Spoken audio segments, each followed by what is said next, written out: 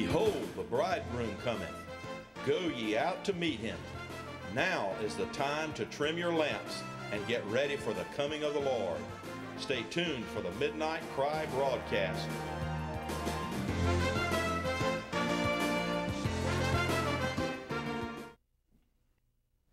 But His Word, which doesn't change, spoken by one who cannot lie, says, I'll never leave you. I will never forsake you. He doesn't, I don't see a condition in that, do you? I don't see where God says, if you will just keep on, trying, I'm going to reward your efforts. I'm there to cheer you on. It's up to your strength, but I'm going to just encourage you. No, that's not it. I am with you. That's why David could face a giant. That's why all the heroes of faith in the Old Testament could do what they did, not because of who they were. They're people like us. But there are people who heard the voice of God and believed in Him more than they believed in everything else around them. And that's God's word to you and to me today, because every one of us, as I said, is facing things in our lives right now you wouldn't even want to tell somebody. But they're struggles. And the Word of God is to people who have struggles and questions and burdens in their lives and obstacles and mountains, and they're facing things that they're putting a smile on their face, but they're struggling on the inside. God wants to say, don't be afraid. I'm with you. I love you. I've called you. I've chosen you. That's your anchor this morning. That's my anchor. That's God's word to you, not just to these people thousands of years ago. This is God's word today, this morning. Praise God. Do not fear, for I am with you. Do not be dismayed. Now, dismayed, that's a person who just throws up their hands and say, ain't no use. That's our way of putting it. You remember how God warned Joshua not to be dismayed. Don't be afraid. Don't be dismayed. He knew Joshua was going to face situations that if you were to look at them humanly, they would be utterly impossible. But the question is, how do we react to what is humanly impossible? Does it cause us to say, there's no use, I give up? Or do we say, I'm looking at my God. My God has promised. And on the basis of His promise, I'm going to stand in the face of this and say, I can go through. I can get through this. God will bring me through. Nothing can defeat me. Something may work on me. Something may accomplish something in my life. It will, because God's going to use every circumstance in our lives to accomplish His purpose. We know that from Romans 8:28. But that doesn't mean it has to defeat us. Because God has promised. If you're leaning on your own strength, you're going to fall in the mud. But God's going to pick you up too. Praise God. Don't be dismayed. What is it in your life? Is it a personal weakness? Is it a personal need? Every one of us has got them. There's not a person here who has arrived. Anybody here that's completely like Jesus? All you have to do is kind of step over to the other side and nothing will change. You're already there. No. Every one of us has got needs that look to us, seem to us to be insurmountable. Well, guess what? That's why we need a Savior. That's why I need a Savior.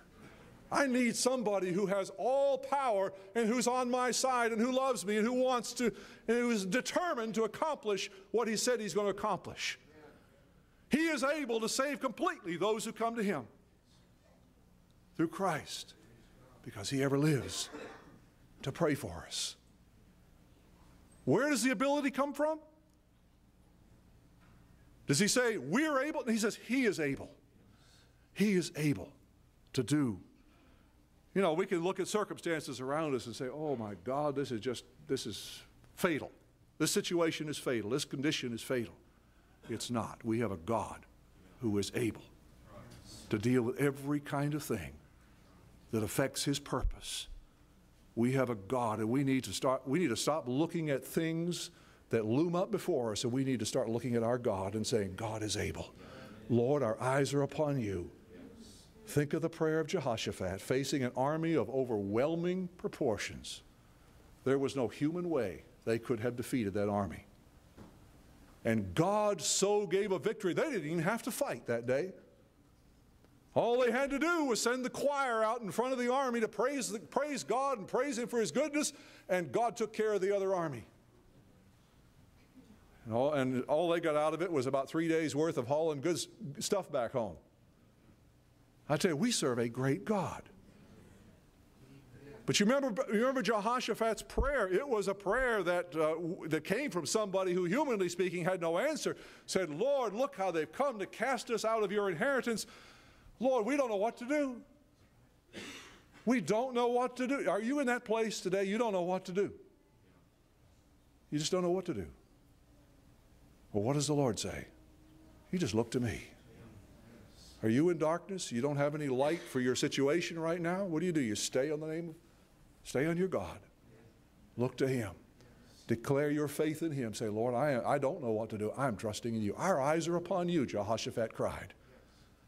Oh, I'll tell you, there was a man that just did exactly what we need to do. He didn't do that because he was somebody great, somebody strong. He did it because he was weak and needed God. Just exactly like us in that respect. God is a God who reaches down to the weak, to the lowest of the low, to the weakest of the weak. He's not drawn to the strong and the mighty and the proud. He's drawn to those who need Him. He has the kind of a heart that reaches down. All the way down to where you are and me. Thank God.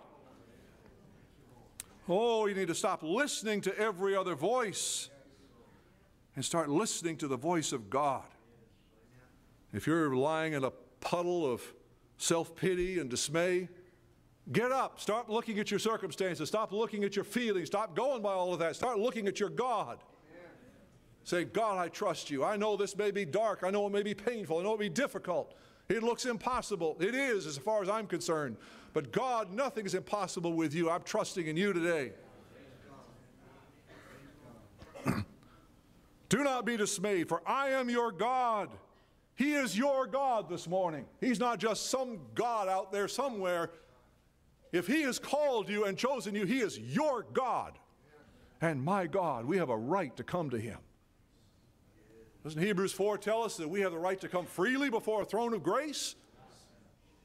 Not a throne of justice where we have to deserve what we get. It's a throne of grace where people who are in need of something they don't deserve can come freely.